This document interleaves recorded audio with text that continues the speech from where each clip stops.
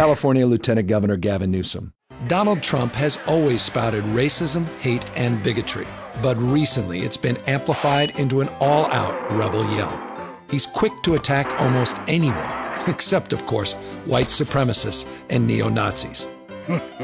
He's attacked transgender soldiers defending the Constitution, pardoned a racist who violated the Constitution, and now he's threatening 800,000 young people by ending DACA. Sometimes there simply aren't many sides. There's right and there's wrong.